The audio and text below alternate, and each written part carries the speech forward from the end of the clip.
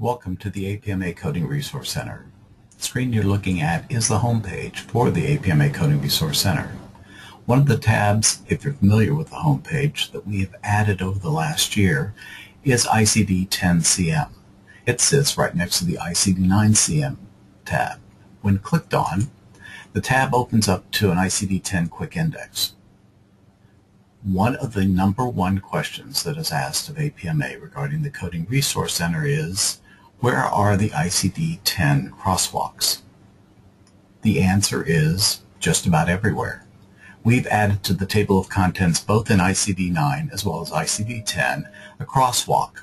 If you click on this, you'll get an opportunity to either crosswalk ICD-9 to ICD-10 or ICD-10 to ICD-9. The crosswalks are very simple. You add an ICD-9 code in this case, click on Go, a drop-down forms, and the ICD-10 crosswalk code for, in this case, pain, comes up. These are both hyperlinked. So if you click on these, you actually enter into the ICD-10 tabular list, right where pain of the lower extremity is, at which point you can find the specific code you're looking for. The ICD-9 tab also has a similar crosswalk sitting in the table of contents, as you can see. Another way to find the crosswalks is to go up to the line tab that shows the word crosswalk. When you click on this, the very same drop-down comes into play. You can put your codes in, click on Go, and you get to the right spot. If you're crosswalking codes, one of the easiest ways to do this is go to the ICD-9 quick index. You have a list of ICD-9 codes that you commonly use in your practice. If you go through those codes or go through the definitions of those codes and you find what you're looking for, you can crosswalk them rather simply. Let's start at the very top. Top code is 796.1. It's an ICD-9 code. It's defined as abnormal reflex. You'll notice that there's a bracketed area just at the end of it that says ICD-10. If you click on that, a drop-down comes into play. You'll see that there's an ICD-10 code that matches the ICD-9 code. It also is underscored, which means it's a hyperlink. If you click on this, it'll take you right to R29.2 abnormal reflex, which is the ICD-10 code.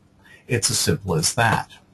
One of the other things that you're going to have available with your program is the ability to add additional information regarding what's called nth degree, taking the code out in ICD-10 to the furthest it can go out.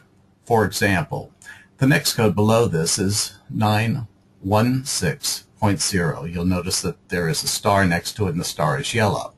If you clicked on the ICD-10 crosswalk, you'll see that you get the codes that come into play for 916.0 in the ICD-10. These are all hyperlinked. Interestingly enough, if you close this, and because of the yellow star, that means you've added a favorite, and you click on Show Note, which is in my particular program, I've added the nth degree coding that go along with conversion for abrasion ankle in ICD-10.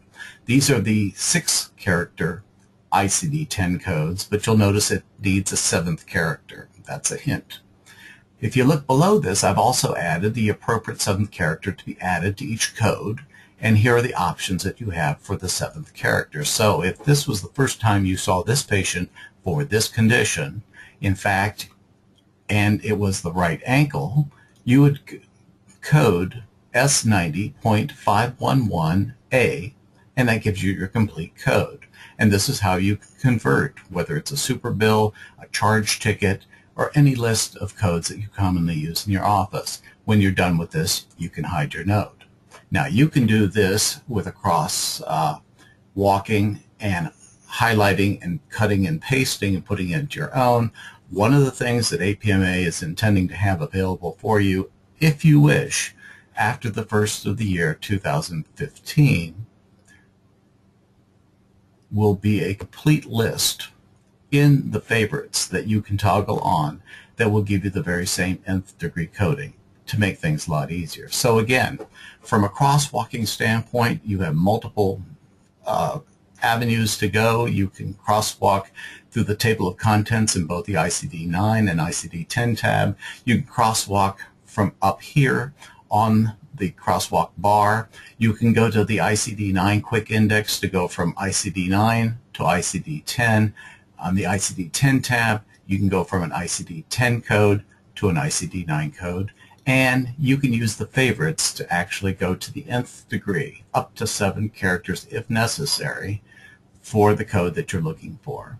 And that's how you do the crosswalk with the APMA Coding Resource Center.